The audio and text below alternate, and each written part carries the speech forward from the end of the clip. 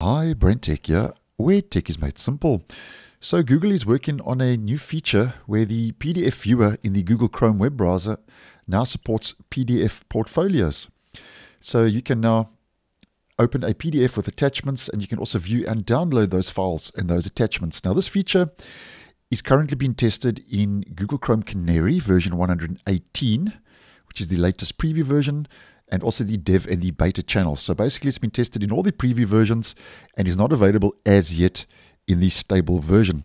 So to test the feature in Chrome Canary, as always, we head up to our Omnibox and we enter chrome://flags to get us over to the experimental flags page.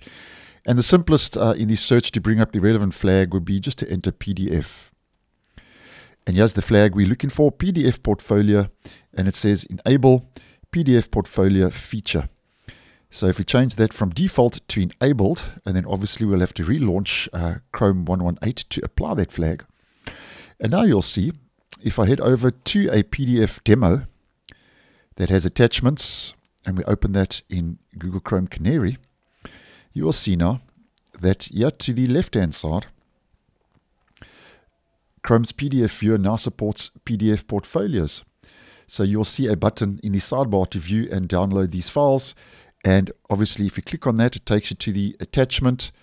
And there we go. We can click on download the attachment, and we can actually save that attachment now to our local drive. So as mentioned, that's now been worked on in Google Chrome Canary, the dev and the beta channels, not available as yet in the stable version.